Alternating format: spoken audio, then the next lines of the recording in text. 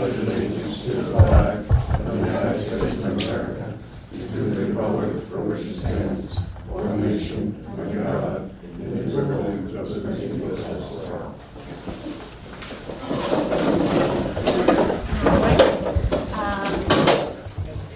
I just want to call this meeting to order, and we came out of the rest? That's the cover page. We came out of closed session at 7:23 with nothing to report. Moving on to item E on the agenda, the consent first item D. Does anybody have any changes or additions to the agenda? Move to adopt as presented. Okay. I'll second that. Any comments from the public? For which item is this? Item D? Item B, the closed session. No, D. C. D as in agenda. This is the prior agenda or this agenda? On this agenda, item D. Thank you. Nope. Okay. I'll call the question. All those in favor? Aye. Okay, motion carries unanimously. Moving on to item E, the consent calendar. Move to adopt as presented. Okay. Second. All right. Any comments from the public? The consent calendar? Yes, I do. Stephen? Okay, so it looks like, once again, we don't have bills from Bill Hansel. So we don't know, once again, how much he's costing the district. We should know that. It should be reported regularly, even if he doesn't submit bills. So we know, I know later on the manager will be talking about this, but he's obviously running up a tab, and people have a right to know how much is being spent on our behalf for his services. Secondly, there was a purchase of, I believe, $8,600 for the trailer. It's a good piece of equipment, but as far as I know, you didn't follow proper bidding procedures by government bidding procedures by putting it out to bid. Perhaps the manager will refute this, but as far as I know, what I've read is there's a $4,000 limit to what you can purchase internally, and everything after that goes to public bid. It's something that I don't think I've ever seen done here, except with the firehouse kitchen, which was not followed by procedure. But I'm pointing this out because you're not following the law, and I would like you to follow the law, because this is the public's money you're spending, not your own. That's all I have to say. Thank you. I'd like to call a question. All those in favor? Aye. Aye. Okay, motion carries unanimously. And we're going to move on to item F, public comment open time for items not on the agenda. And I just wanted to read out loud our public decorum policy. And just as a reminder and refresh for all of us, public decorum. During any public comment before the full board, remarks shall be addressed to the board, not to individual directors or staff, and not to the audience. Prohibited actions. The following actions are prohibited during public meetings: obscene, vulgar, or abusive language, shouting or yelling, use of electronic devices unless they are in silent mode. Disorderly conduct. The presiding officer shall order removed from the meeting room any person who commits the following acts in respect to a board meeting. 1. Disorderly, contemptuous, or insolent behavior toward the board or staff or any member thereof, tending to interrupt the due and orderly course of said meeting. 2. A breach of the peace, boisterous conduct or violent disturbances, tending to interrupt the due and orderly course of said meeting. 3. Disobedience of any lawful order of the presiding officer, which shall include an order to be seated or to refrain from addressing the board. 4. Any other interference with the due and orderly course of said meeting. Conduct enforcement. Any person removed from a meeting shall be excluded from further attendance at the meeting from which removed, unless permission to attend is granted upon motion adopted by a majority vote of the board. Such exclusion shall be performed by any law enforcement officers or security officers upon being so directed by the presiding officer.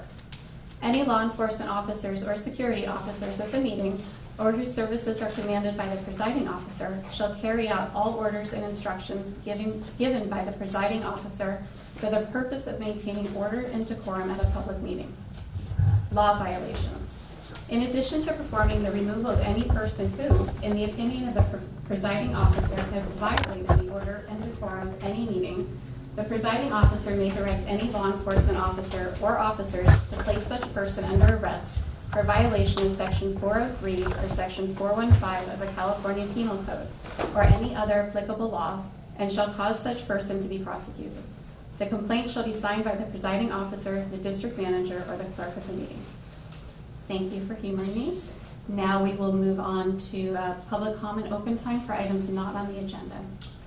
Yes, I'd like to know if the district has received information from LAFCO in regard to the North San Rafael study, or if they have requested information from Marinwood in connection with the North San Rafael study. I would have to direct that to staff. I do not know the answer to that one. I'm not allowed to direct it to staff. Oh, sorry. Eric, is that? Ron, you can call me tomorrow. I'm happy to talk to you about it. I beg your I pardon? said you can call me tomorrow. I'm happy to talk to you about it. Oh, okay. Can I call you Colette? Thank you. Any other public comments? Stephen? Yes, I took note of your veiled threat. I have been threatened numerous times by this body. I was most recently threatened by the Park and Recreation Commission with arrest for, I guess, saying things that they didn't like to hear. And I don't know what you were quoting from, but we do have a thing called the First Amendment, and that is governs all of our behavior.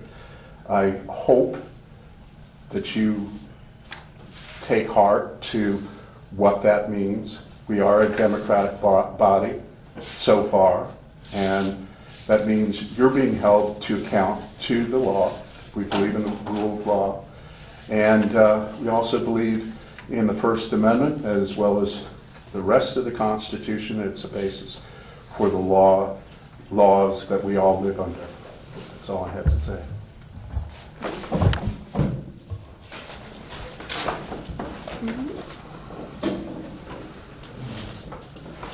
So I'd like to make a comment. Just a comment. So for the residents of Marinwood, I'd like to share that I've been volunteering to serve as an appointed Parks and Rec Commissioner for about 5 years. I am your immediate past chair and current vice chair, and I serve at the pleasure of our board. For the last 5 years, that I'm aware of, we've tried to be good stewards of our district and to our neighbors, but a very select few and a super minority of our neighbors have made it their mission to make a mockery of our process, the rule of law, and order in our district. Our district stretches back years before I moved here that had enabled the behavior to the point of dysfunction, chaos, and now public threats to the well-being and safety for those who work and volunteer in our district, and today this needs to be addressed. We need to take back the narrative and stop enabling the misinformation that's being disseminated into our community like a cancer. We need to, in a functional democracy without the threat of repercussion to our safety, for ourselves and to our family. So I'm asking the board to consider to allocate the necessary financial resources to protect our process and its citizens by A, installing 2 cameras in the meeting room, one facing the public and one facing the board and the commissioners. 2, enabling a live streaming of all public meetings. C, the archiving of all recorded meetings unedited. The goal of this is to take back the narrative and not allow others to edit and disseminate their own versions. Have a sheriff present at all board meetings and commission meetings for at least 6 months. Identify and institute a proper way to record and live stream public Parks and Rec Commission summer inspections as we tour the property. These points will allow me to feel safe to serve and be free from threat of repercussions. Due to a personal scheduling conflict, I will not be able to attend February's meeting, which then should allow ample time for the board for the discussion and decisions to be made to address my concerns. Thank you. Other comments from the public? Okay. Moving on, we will move on to item G, district matters, and the first item is the presentation of the fiscal year 2017 and 18 audited financial statements, and we have Michael O'Connor. Would you like to take the floor? Thank you. I'm here to present the financial statements, and I work for CPA firm R.J. Riccardi, and obviously in charge auditor. Feel free to interrupt me with questions at any time from the presentation. There are two reports. One is the basic financial statements, and one is a management report. So I just want to go over the basic financial statements first.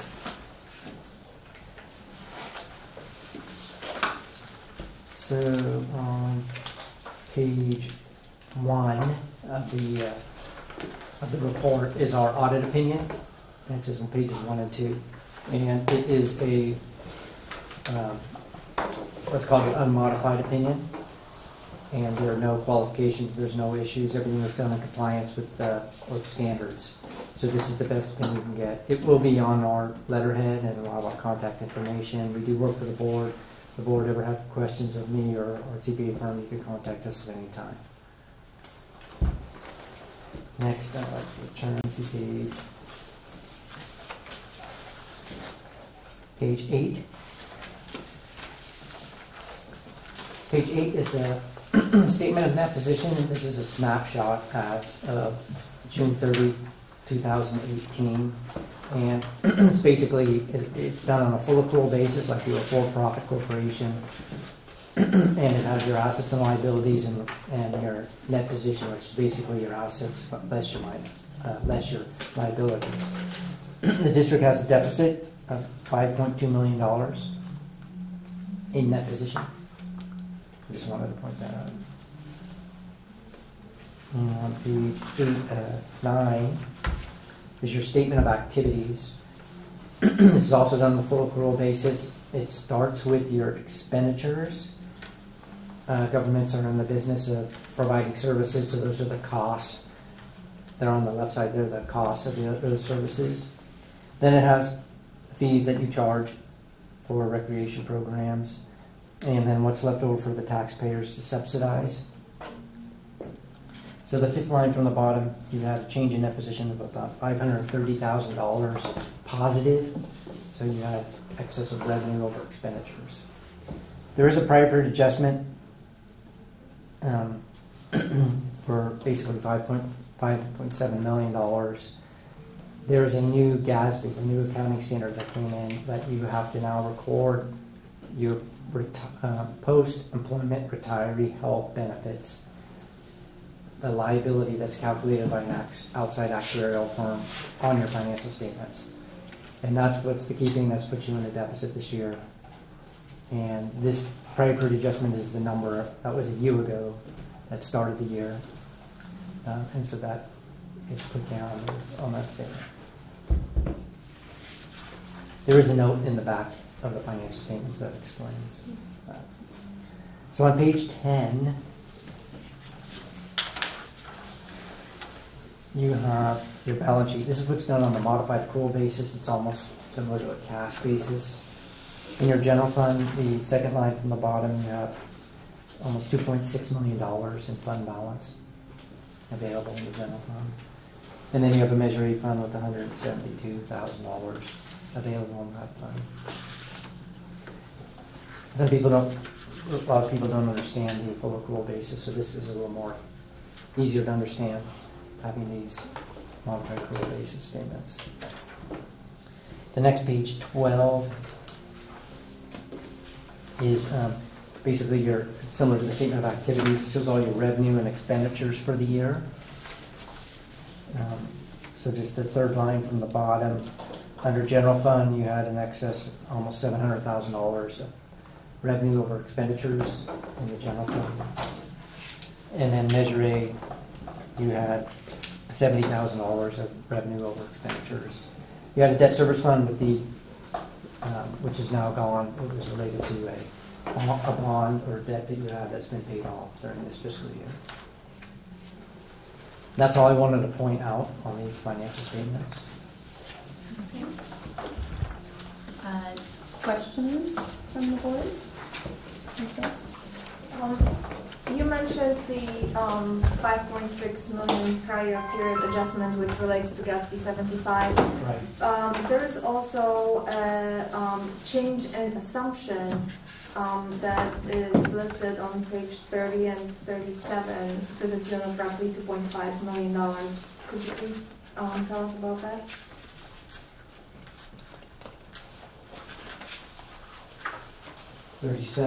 Page 30 is the first instance, which is in note 11. It relates to OPEB, but it has a deferred inflows. The change in assumption, the 2.175. Yeah. I'm sorry. 2.465. It's 2.465. It's on page 30. That's note 11 still. Page 30.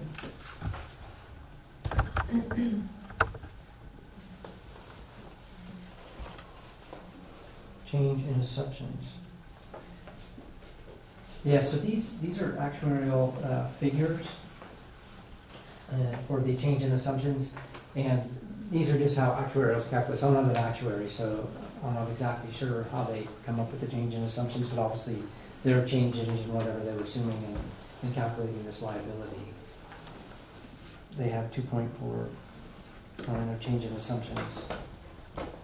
There's a 2.4 figure here, and then 2.1 on page 31. Page 31. What was your question on 31? It's the mysterious changes in assumptions that I wanted some light on. Oh, the 2,000,175? Yeah. Okay, so on the deferred inflows, I know what that is. That is when they calculate gains on investments and they allocate them over a period of years. They don't hit you in 1 year with gains or losses, so they're allocated out. So that's what this deferred inflows are.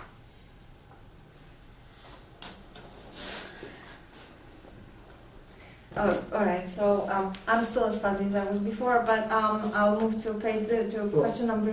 Can I help for a second? Yes, please. So what he's saying on page 31, the deferred inflows, that's coming basically because we have that OPEB trust fund. So he's saying that that's what you... It is directly related to it. Well, yes, and it's saying that that is what you can, again, to Michael's point, over a period of 30 some odd years based on that initial 60,000 and that being a low water mark for where to contribute on an annual basis. So all of these numbers come from the actuarial report that when the OPEB person, Gary Klein, came in and delivered that report. So these numbers come out of a different report that are then given from the actuary that are then given to the auditor to incorporate into our audited financials as well as into our financial statements. But it seems like because of our policy of allocating at least $60,000 every year, we are starting to realize a decrease in Correct. our liability. Correct.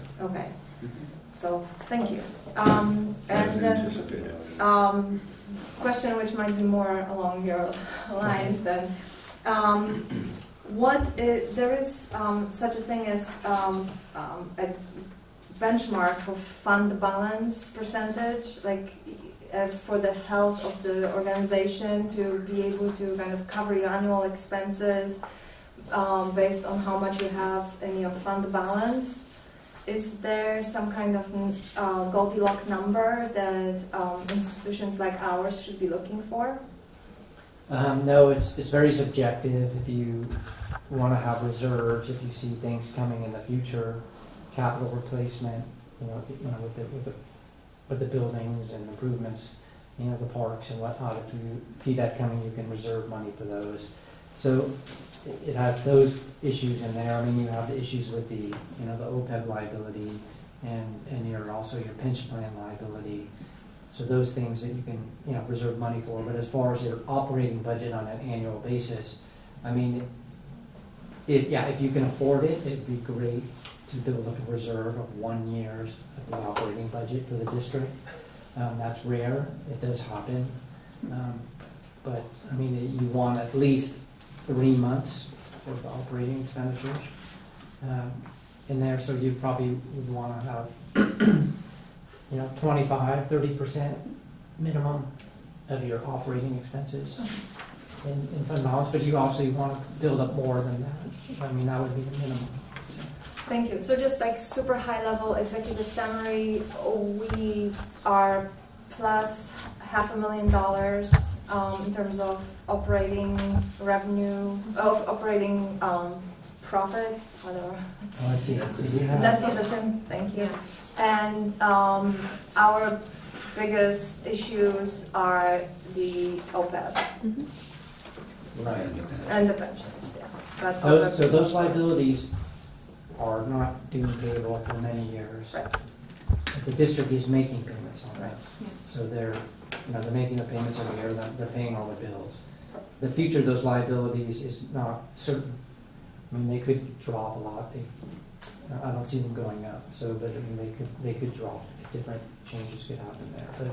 But so anyway, but they are way out in the future, and the district is making their payments on all those liabilities. So. I read something in the report that indicated that the discount rate was going to continue at 7.15. My understanding was that CalPERS was going to drop it to 7%. That's correct. That's what I heard too. Okay, all right, fair enough.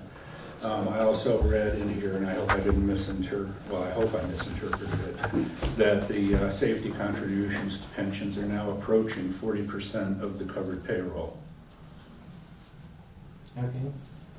That's a little frightening. So one thing that is happening is PERS is raising. Mm-hmm. They are going up, and the district has been making the payments, but they will probably continue to raise them Yes. in order to get this liability back. Yeah, because this is not only future indebtedness, this is cash payments that are going out the door every year, and they're Right. increasing dramatically. So that is of concern. Thank you. Questions down here? Anything? I'm good. Okay. Any questions from the? Hold on, real quick, if I could. Michael, on page 32, that's basically our P&L for the fiscal year, correct? Is that a 32? very condensed version of it anyway? This is the budget actual, yeah. Right, Yeah. right, okay. So if you're looking just for the single fiscal year performance of revenue versus expenditure, that's the cleanest page to look at without getting confused by net positions and everything else. Correct. So, but yes, you made it excess of revenue over expenditure. Right, because in net position, then we're also taking into account depreciations and gains and assets and everything else, not to mention all of the items that they had just discussed between the long-term liabilities. That's correct, yeah.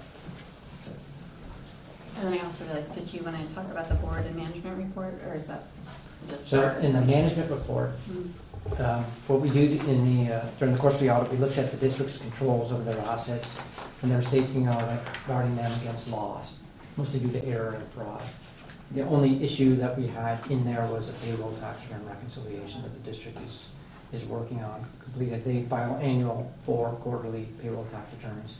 It's reconciling those numbers to their general ledger and having a formal reconciliation for this. And that's something they're working on and implementing. So. Great.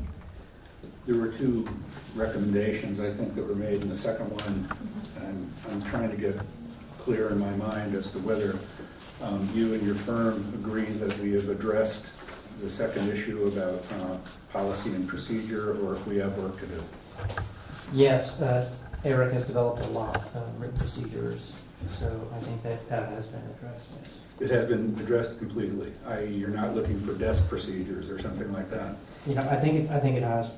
I mean, it's possible it could be added to it, but I mean, he's covered so much at this point, so it's more than adequate. Okay, all right, very good, fair enough, thank you. All right.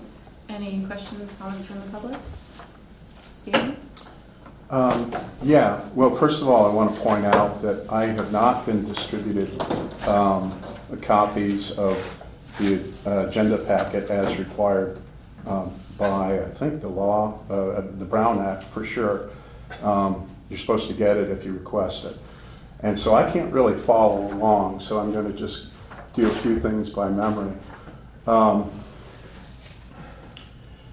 There is a lot of, first of all, this is the highest deficit that I can recall. And I know part of that is the OPEB, well, the retirement liabilities. And I have a question which I'm just going to throw out there. Since 80% or 60 to 80% of our firefighters' calls are conducted in the city of San Rafael, how much is the city of San Rafael paying towards the retirement benefits of our firefighters? Now, I know the answer to that, and I believe it's none. And wait, so Stephen, we're just talking about the audited financial statements. This yeah, is completely off topic. Well, I'm sorry, but I would love to talk numbers with you. The other thing So is, the agenda was posted online last week, and copies can be mailed available in advance. So your you started this. You started off by quoting, and I don't know what it was that you were quoting, but it sounded like law. And I'm asking you to simply follow the law. I agree to follow the law as well. There's a lawsuit out there with some 90-year-old people that have been here, which is also another. No, I'm not. Actually, I'm talking about the budget, Leah. This is not. Would you please not interrupt me and allow me to speak? Are you going to allow me to speak? Stephen, you are not. You're interrupting me. Okay, Stephen, we're done. Okay, we're moving on to the next item. Is there anything further from the board for our time? Thank you so much. Thank you very much. Thank you. Yeah, just thank you to Michael and RJ, as always. They're very easy and nice to work with, and are patient with me, so I appreciate it. I appreciate it. Thank you, Eric. Thanks again. Thank you. All right, so moving on to item G2, we have our fiscal year 2018-19 second quarter P&L budget actuals report to review, and a lengthy introduction, I shouldn't say lengthy, introduction by Eric. Just a page. Is there anything that anybody had comments on, or did you want to go into it at all? The only thing I would say is the same thing that came up last time, just because this represents 50% of the year doesn't mean that spending or revenues across each category and account are at 50%. So ones where we had larger variances, especially ones that weren't explained previously, I have the variance report at the end. I will say the variance report did cut off in a print area at the very bottom. So you are missing one note that I had added under fire for what is account 5220910 for capital improvements. The amount stated in the actuals actually includes the carryover from the kitchen project that was started last fiscal year. That total that was spent this fiscal year is $53,500 approximately. And then the remaining amount in that line is for the HVAC replacement that was a budgeted plan project. Otherwise, yeah, questions?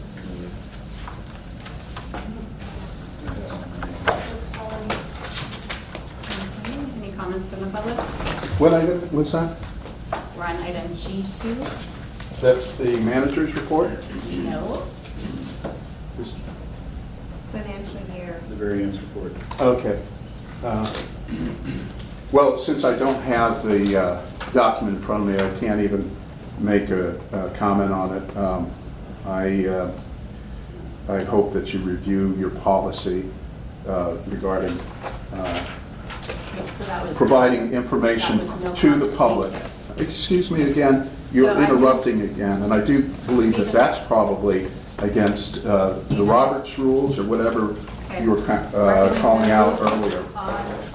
On to item G3, board bylaws amendment regarding format of public meeting minutes. Has everyone had a chance to review? Yeah.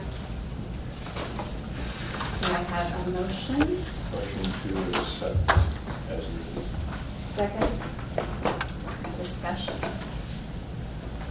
I just would like to applaud Jeff for starting this initiative, and I think it will be lovely to have meeting minutes that are not only easier to prepare for the board secretary, but also easier to reference and provide more efficient of a document for board or public to reference in the future.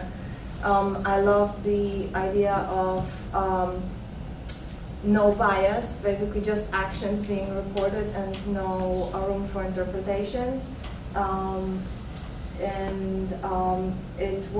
It is and it will be the official document for our meetings according to Robert's rules. Even if there is a videotape or a recording of any meeting available to the public to see, the official document will be the minutes. So the more objective, the better, I think. Wholeheartedly agree. It's about time. Yes, making case look amazing. Thank you. Anything else from the board? Any comments from the public? Stephen? Yeah, first of all, I commend you because I think this is what minutes should reflect, is the actual action items. However, it's incomplete without a full recording of the meeting. Now, you do have recordings, you do have audio recordings that are very small files, relatively speaking, which can be stored and uploaded to the site for almost no cost. I also love the idea of the videotape as presented by Shane Valentine. You could imitate what the Ross Valley Sanitary District does and just basically turn on a videotape and you're done. You don't have to do much. And honestly, I'm not sure that, well, I don't know if you need a secretary to be in attendance to that because you're recording so little, but leave that one alone. I think being objective is essential. I did recall from the minutes that were recorded last month, they're way off, they're biased, filled with all kinds of inappropriate language, which is meant to bias the interpretation of the meeting, and most especially with the policy that you want to institute later on this evening. The public needs some kind of record of what's going on here. You're not a private body. I'm sorry, you're a public body. So you need to be accountable. You need to be held accountable. That's it. Any other comments from the public? All right, I'm going to call the question. All those in favor? Aye. The motion carries unanimously. Moving on to item G4, authorization to auction and salvage surplus vehicles. Do I have a motion? So moved. A second. And a second. Discussion. No. On the 95 Chevrolet light truck, was any of the work performed? No. Good. Bad money after good. The chief's vehicle is really Good money after bad. What's that? The chief's vehicle is really. It's done. It's done. You have to fiddle with the shipload just to get it started. It's again, it was an aged vehicle when we took it on. It needs much more work than it's possibly worth, and I wouldn't even send it to auction. So in other words, our former chief was in jeopardy if we had to get behind the wheel. It's one way to look at it. Unbelievable. Yeah. Yeah. Okay. No, yeah, my recommendation is what I put on the memo, is to send the park maintenance dump truck as well as the fire utility truck off to auction. I do think there's some value to both of those vehicles in an auction setting. I don't think there's any value to the cheap vehicle, and we have to pay some level of initial money to put it into auction. So I I think you're much better off donating it, much like we did the old park Chevy S10 Well, it's been depreciated to zero anyways. a long time ago. Yeah, so All of these Let that vehicles out. have a long Yeah. time ago. when you say donation, it's basically for parts, right? Yeah, well, I'm saying donation, yeah, sure, you give it to people who take cars, whether they run or not, it's at no expense to us. Otherwise, we're paying to dump it to a salvage yard or anything else, so. Yeah. Okay, sounds High- good. Like high school mechanic classes and shit. Yeah, I will say, Cesar Correa, engineer, fire engineer, I mean, he's gone through, he's stripped down the vehicles, the majority of the safety gear's gone, the radios are out, things along those lines. He knows what he's doing there, and he's taking out the pieces that might have some level of future value to us otherwise, at least on the fire side, so that they are decommissioned to the best that they can be. Very good. Okay, any other questions, comments from the board? Any comments from the public? Stephen? Some of you may know that I actually worked in this business, worked at a nationwide auction company, and they're no longer in business, but First Capital Auction is still in business in Vallejo, and they do sell salvage vehicles. So they sell total vehicles. So I don't know why the determination is that there's no value. They do have value in an auction setting particularly, and I don't believe you're getting your highest and best use if you're not actually putting it out to bid. Who's going to own that vehicle? I certainly would like to know, but I don't know, I drive a 92 Ford, so I guess I'm not a judge, but I look at the vehicle and I saw the chief drive it a few months ago, so I don't know what's happened in the meantime, but even if it got into a total wreck, it still would have value. And this is the advice your general manager's offering you, but I think you need to do some due diligence on your own. Thank you. Any other public comments? Okay, I'll call the question. All those in favor? Aye. Motion carries unanimously. Moving on to item G5, District Manager Report. There. Yep. Again, things are kind of listed there in writing, so I won't go through and read it. Not a lot on the park maintenance facility. We're still hopefully get some level of clarity from the county as to which additional drawings, documents they may want as part of their review. They've become pretty intimately familiar with this. And so once we get that, we're just trying not to go through and create documents that are not ultimately needed or warranted in what they are trying to do. So we're working with them on that. The one thing I want to bring to the board's attention, upcoming in Napa, July 7th through 10th, is the Special District Leadership Foundation and their Leadership Academy. I attended this a while back, in my first month of being here. Director Naylor attended it during his first year.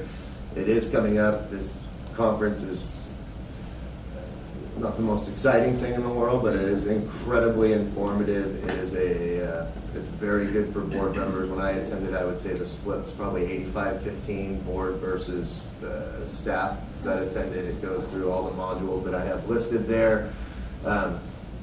Registration is relatively cheap. District's practice has always been for directors who attend trainings, the district covers the registration cost.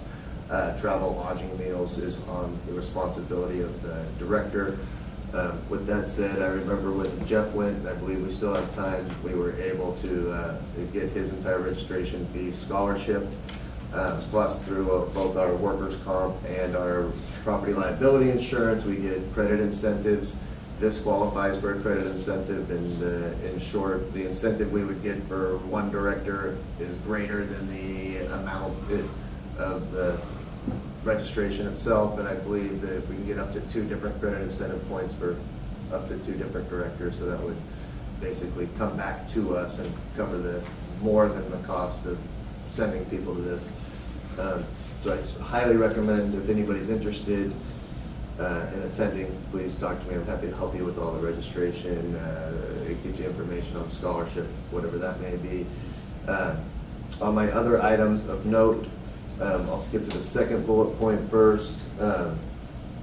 Obviously, we'll starting with budget creation for next fiscal year. Those will be some of the bigger tasks that we'll be cranking out. I'll be working with Luke, with Chief Gray, with our fire captains, everybody else as we go through and look at what next fiscal year looks like. Ideally have a draft by the next board meeting, and I'll also kind of lay out a draft schedule at that time on when it'll be shown in public meeting settings all the way up to adoption. And then there's another note about researching options and equipment needed to provide for video recording. All that equipment was actually purchased today, so expect that to be in shortly, and Luke and I will work on getting it set up and mounted and running here. Thank you. Any questions for Eric? All right. And I'm going to put in a plug. I think I'm going to go to the conference, so if there's any other districts who want to go, maybe we can try to carpool or something like that. Yeah. Comments from the public? Stephen? Yes, so the report on the maintenance shed was insufficient. I mean, it was very vague, and the public is very interested in what's going on. This would probably, if your plan prevails, it will be the most expensive capital investment we've made in decades. And so I think we need a little bit more fleshing out of what the problems are, how much we're spending on this, what changes have been made. I know the neighbor, John Borrow's here, I know he's quite concerned, but you're really not providing us with information, and I only have to guess that it's intentional, but I'm asking you as a board to be more mindful of your duties to the public. Thank you. Thank you. John? Yeah, just to follow up on that, I don't think the public's been completely notified about that, other than people that show up here. So I'm not 100% sure what the Marinwood Review publication is. You get it quarterly, I believe, or twice a year, where you talk about your programs. But I believe you've talked about personnel and other goings-on in that piece of literature that goes out to just about everybody in Marinwood. So that might be a good opportunity for you to let the public know what's going on, plus reasons in there, why you need that, what the budget's going to be, the process, etc. So I would suggest you reach out to the community to be a little bit more, and I think that's a good way to start. Okay, thank you. Can I make one comment? It does actually clearly state here that the board-approved scope of project and facility design has not changed. Thank you for the clarification. Moving on to item H, fire department matters. Item 1, draft minute of fire commission meetings of January 10th and February 5th. Does anybody have any questions? Yeah, Chief, is there any problem with listing the shift roster? Okay, I'm just curious. Over time, I sort of forget who's on what shifts and what their positions are, whether they're temporaries or they're acting. We'll get that out. That would be good. Thank you. So we have an opening, obviously, and I believe we have an acting captain. Is that correct, or have I missed? We have two individuals that have been serving. I see. Okay. Both as captains, or one is an engineer and one is a captain? They've both been acting as captain and training. Ah, I see. Okay. Fair enough. Thank you. I was very interested in the wildfire risk, or the fire safe or Firewise. Do we actually, I see that you're intending to hold a meeting sometime in March. Yes. Do we have a committee, or is this you entirely? A committee is being established. It is? Yes. I see. Do we have anybody from the fire commission that has volunteered to serve The on the fire committee? commission members are interested in serving on the committee, yes. I see. Okay, very good. So that's moving forward. Terrific. Thank you. Yeah, I kind of kept plugging it. We said, were we talking about the minutes or were you moving ahead? We're talking about minutes. Okay. Minutes. Okay, just wanted to double check. Anything else on the minutes? Comments from the public on the minutes? Stephen? Once again, I haven't noticed anything different, so that's like,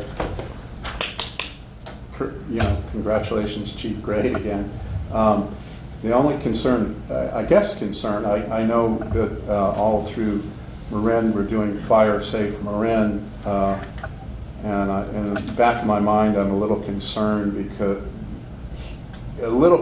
about it because I know when the Mount Marin people found out that they had to take out the juniper bushes, it created a bit of a problem. And I'm just, I don't know, I guess you can't tell me what you have in mind. We want to be safe, but also I think we want to make sure it's safe everywhere. I'm also quite concerned about the fire road that is being converted to a bike trail, that we have adequate fire break up there. Are you talking about the minutes, Stephen? Once again, I don't have the packet in front of me, and so I'm operating from memory.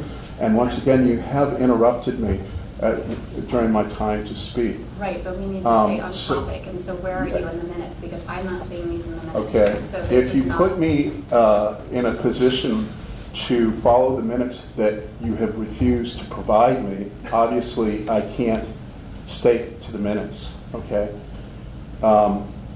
My concern about the fire road is in general. I'm worried about the fire break, worried about the wildfire risk, as everyone is in Marinwood, and I look forward to the program in March and anything we can do to keep our community safer. Mr. President, I just would like to make sure that the board packet was posted online as prescribed by law 72 hours before the meeting. Mm-hmm. And I'm assuming you have access to a website since you own one of yourself. So that's not the law. I didn't. The law is that the agenda packet is available for the public, and it was available for the public. The fact that you did not take the time to review. familiarize yourself So with the materials, that's a different story. All right, moving on. Okay, so we're going to move on to item H, let's see, 2, expenditure authorization to replace fire department storage shed. Do I have a motion? So moved. Second. Okay. Any discussion? Yeah. Apparently, there's not adequate storage in the firehouse to keep these items, so we need an external shed, yes? Correct. Okay. What's the value of the items that are intended to be stored in the shed? Approximately, ballpark. I mean, we have, incredibly expensive items. A generator was mentioned. Backup generator, I would probably defer that. I think I saw Captain Silverton back there. You want to give a round number to the items that get, itemize it just. Without having a complete inventory of mine, I would say 30,000. Okay, is this a secure building? No. This tough shed thing? I mean, is it lockable? Oh yeah, it's lockable, substantial? sure, and it sits behind the fence in the yard of the Well, I know it firehouse. sits there now. I'm just saying what you intend to purchase. Is it going to be substantial and secure enough to store $30,000 worth of equipment? I think it'll be all right back there, yeah. Okay, thank you. Other questions from the board? Any comments from the public? Stephen? Yeah, I want to commend the fire department for their frugality and getting a tough shed and storing equipment.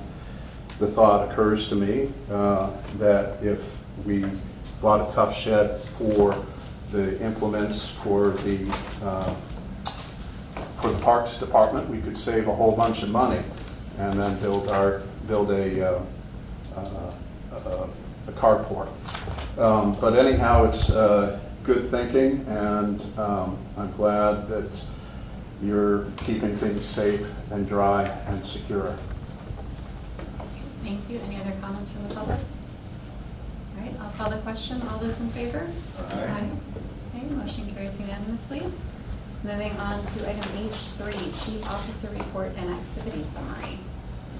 Good evening. In addition to the report provided, I'll have to say that I'm, again, extremely proud of the progress we've made with paramedic service and an actually enhancement of our emergency medical technician training. There's been some skills advancement that's gone on. Our medical director's been providing assistance. We actually had a new nurse educator start today, Patrick, and we hope that those services will continue to benefit the community at large.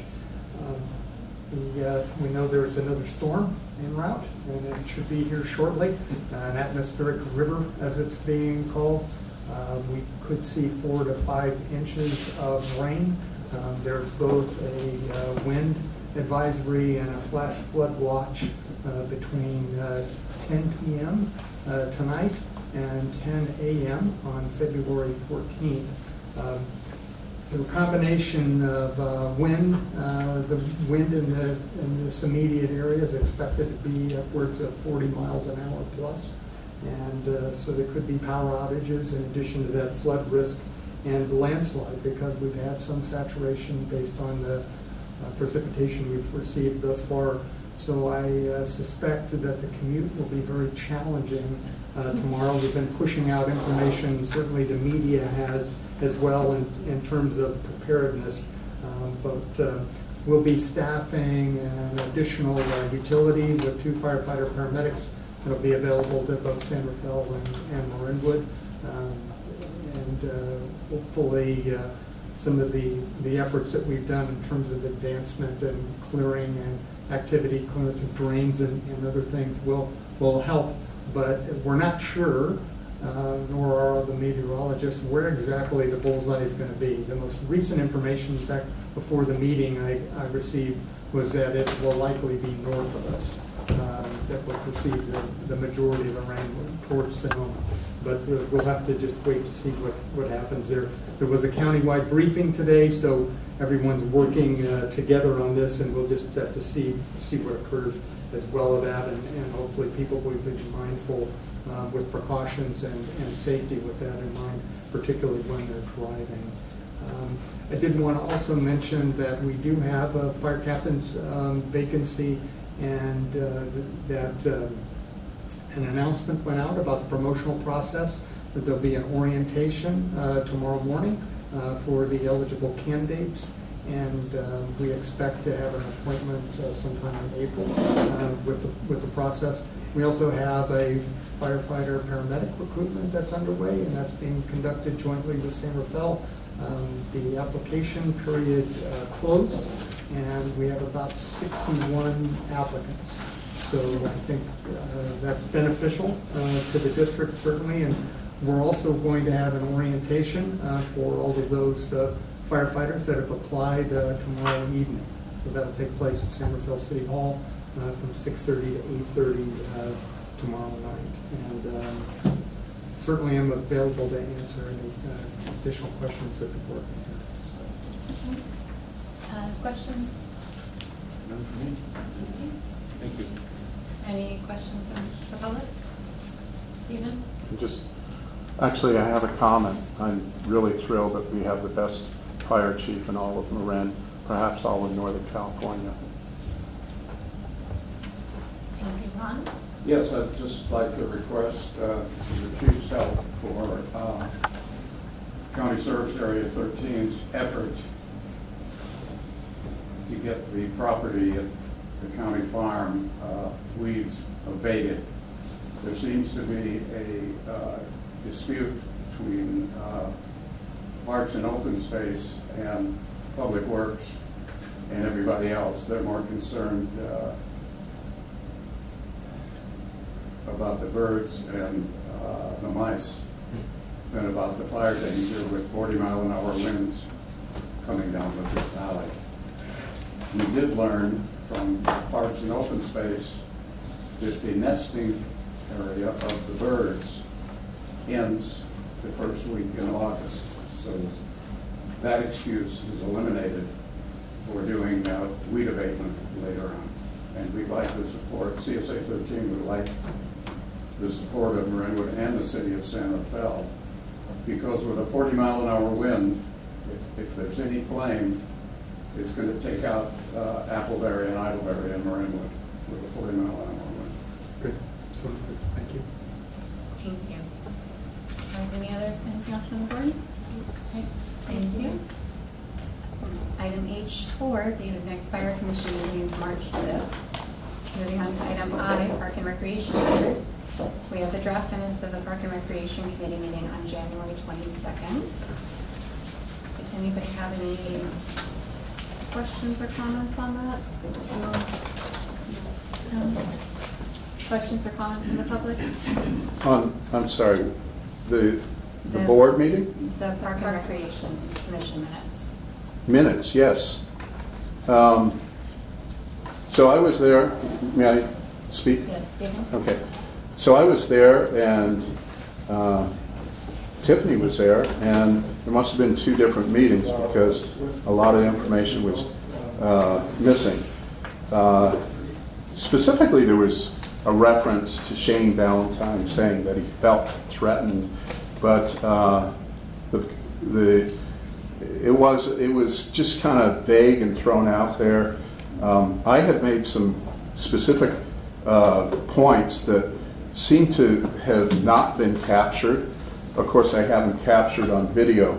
And so hopefully with this new video system that you have and the new reporting, we'll have more objective information. But I really disagree with the way that meeting was portrayed. So I would ask for specific changes, but I don't have the minutes and the packet in front of me, so I can't make specific points. Okay, thank you.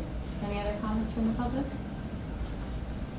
So moving on to item I2, Park and Recreation Commission bylaws amendment regarding establishing a means of public communication to commission outside of public meeting setting.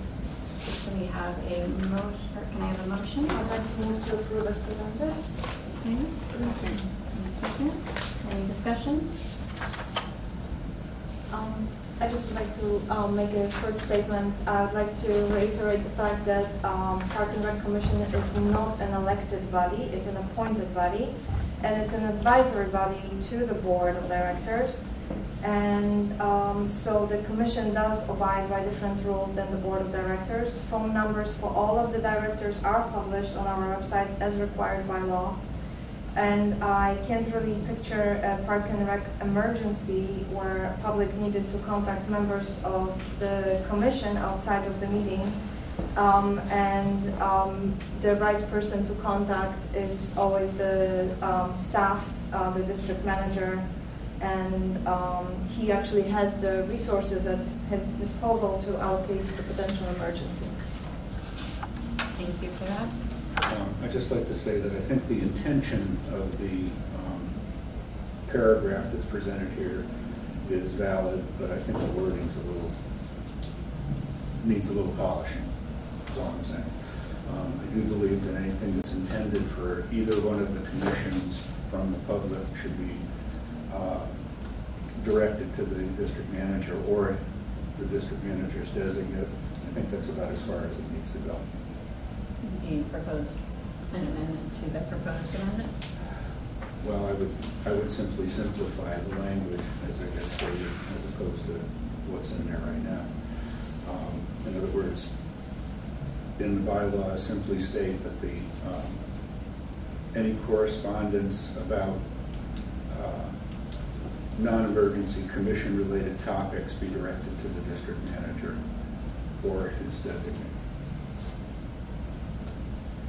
So you don't feel like we need to have the process of which that he will award it, that doesn't need to be written out? I can't hear you. What? I was just saying that you don't think that we need to have it written out so that the public knows that once Eric gets it, he will then forward it to commissioners. He doesn't necessarily have to forward it, but he can forward it, yes. I don't think we need to spell that out necessarily. Eric, Also, back to your comment about emergencies are not something that would ever be directed to commissioners. And in many instances, staff would be most applicable, other than the fact that staff is not necessarily on board during weekends or at nighttime. Any member of the public uses their common sense as to if there is an emergency situation, who to call, for instance, 911. Eric, Yes, can I ma'am. ask you if you think it is sufficient to not have the forward and said correspondence to the commission, that like the last part of that sentence? You think that would be sufficient? Put a paragraph, a period after staff Mm-hmm. or other designated staff. Mm-hmm. Yeah, I mean, and it states in plenty of other places that a commissioner may request an item be placed on a future meeting agenda for further discussion and consideration. So- Yes, that should be there, yeah. What's that? And that should be there, that last sentence should be in there, right? Or it states it in several places throughout the bylaws that commissioners can request, but you can certainly leave it there.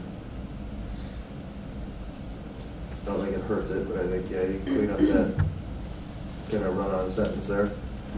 So it just says correspondence from the public to the commissioner, individual commissioners may be sent to the district manager or other designated staff. That's fine. Correspondence is I already scratched out the yes. okay, good. There is no plural for correspondence. If you'd like to amend the motion, you can go for it. I'll second the amended emotion. Sorry. Any other discussion from the board? All right, questions or comments from the public? Stephen? Yeah, I sent a letter to Eric. Did he distribute it to all of you? Do you have a copy of it that I can read don't from? have it with me, but yes. You don't? Okay. So that actually kind of makes my point, that there is selective, there's a bias in sending all correspondence through Eric, who may have a conflict of interest to whatever is being transacted on the communication. There are times when you want to speak to a commissioner because there are policy issues. There's a reason to have dialogue. Now, as far as I know, I don't think anywhere do they prohibit public communication. That includes the county. You can talk to planning directors. They do have to make record of that communication. But there is no inherent right to squelch public speech, and those of you who recall their civics, the purpose of the First Amendment is in large part to redress your government. And so this is what is being impacted here. I urge you not to go forward with this. I urge you to get proper counsel on this. I mean, it's just kind of like you keep pulling up the ladder. It seems like you don't want to be contacted whatsoever. And obviously the public does have an interest. This shed is a perfect example of closed-door government, and it's unacceptable. And there needs to be some accountability. I don't know where we're going to get it, but I'm certainly going to push for it at whatever level is necessary to make this a transparent, responsible body. Is that a threat? Well, I guess that was what was called in the Park and Recreation Commission a threat. But I can assure you that you are not the final authority.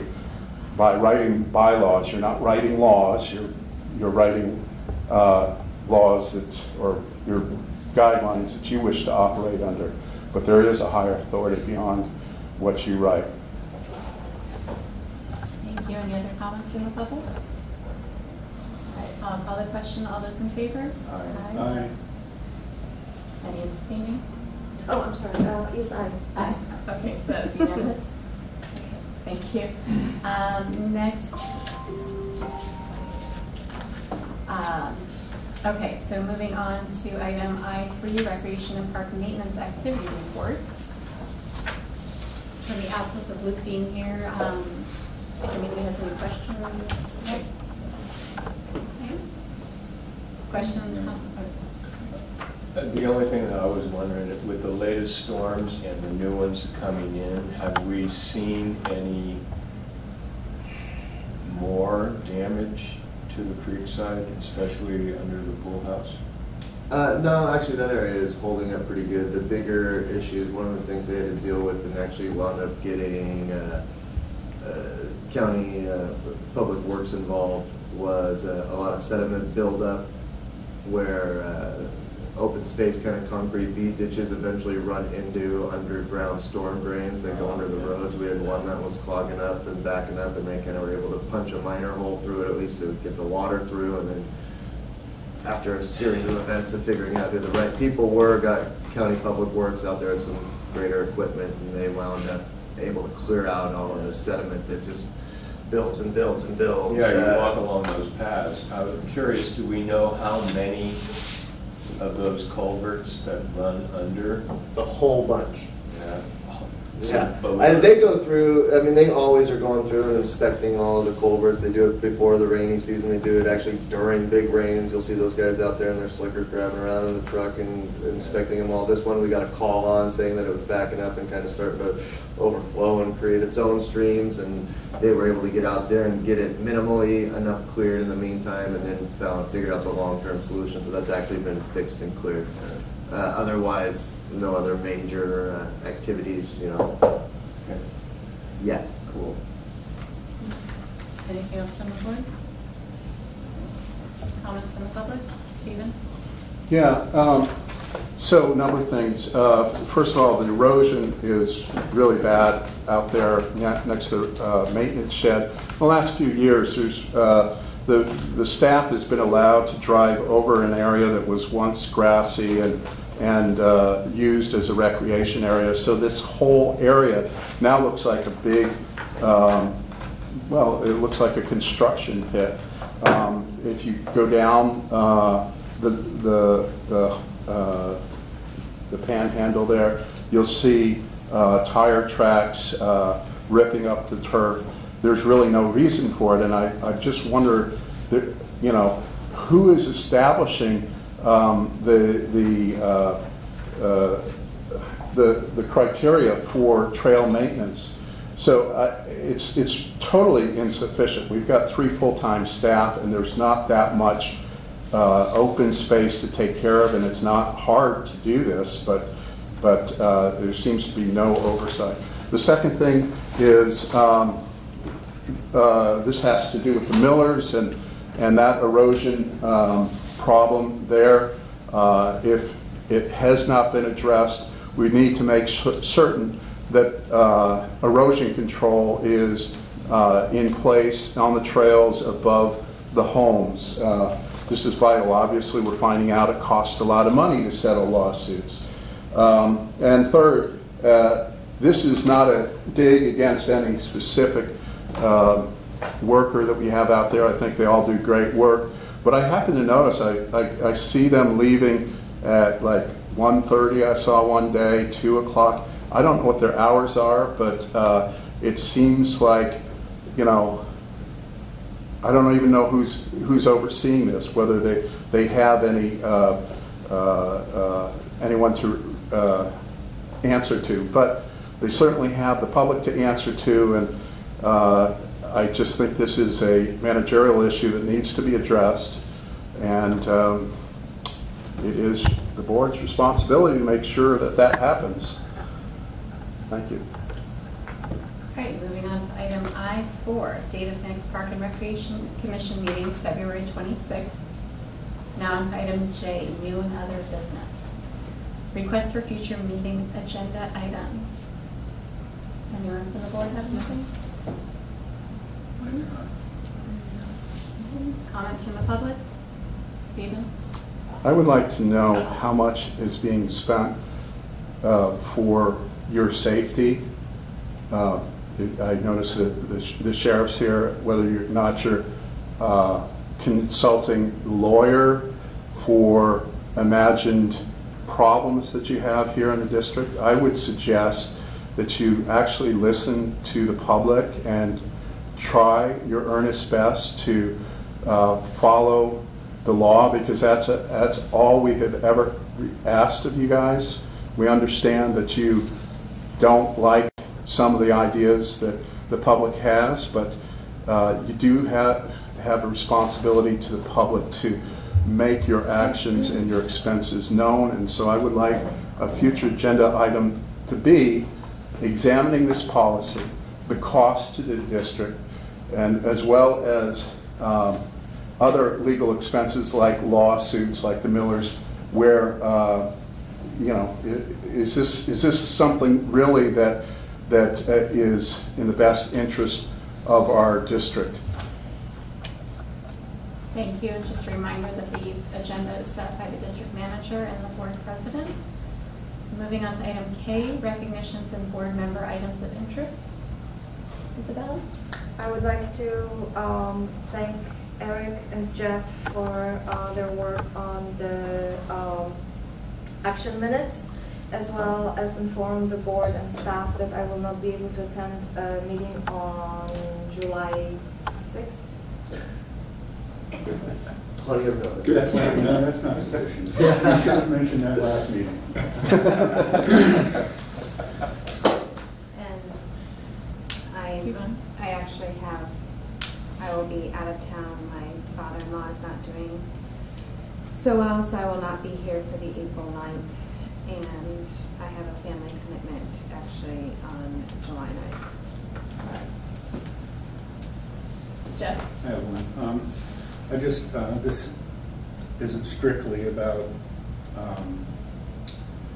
Marinwood business, but since it's a board member item of interest, I'd like to call your attention to the admirable effort being made by 2 high school students in our community to gain support for recognizing the Poor Farm Graveyard, also known as County Farm.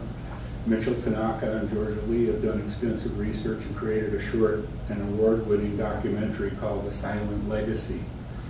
I have links to both the YouTube that anyone can view to see what they have done and what they're trying to shed light on to get some sort of recognition of the fact that there are hundreds of grave sites out in that field just to the west of us.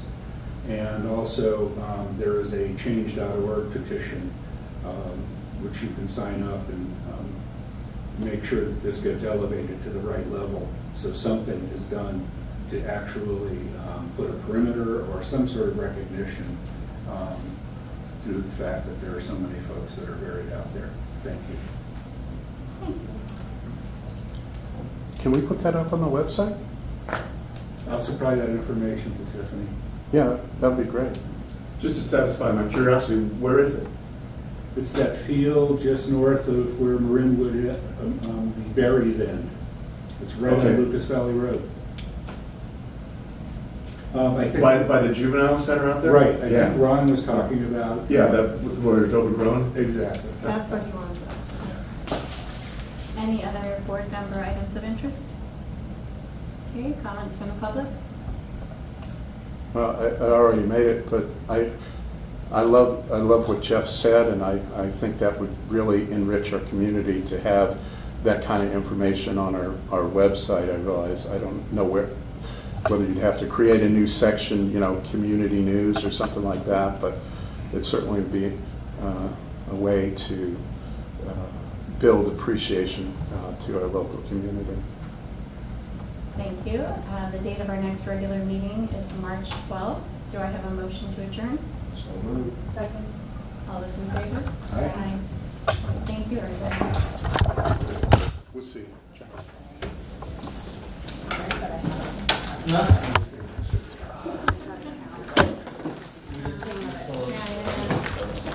Thank you. Yeah.